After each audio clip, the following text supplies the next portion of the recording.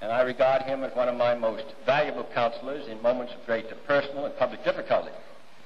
In 1952, when I was thinking about running for the United States Senate, I went to the then Senator Smathers and said, "George, what do you think?" He said, "Don't do it. Can't win. Bad year."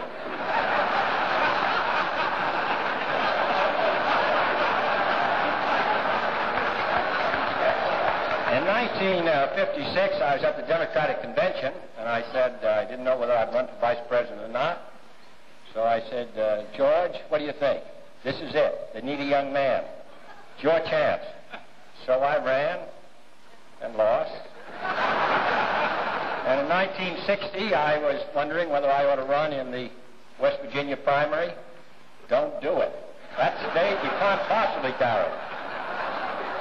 And actually, the only time I really got nervous about the whole matter at Los Angeles was just before the balloting.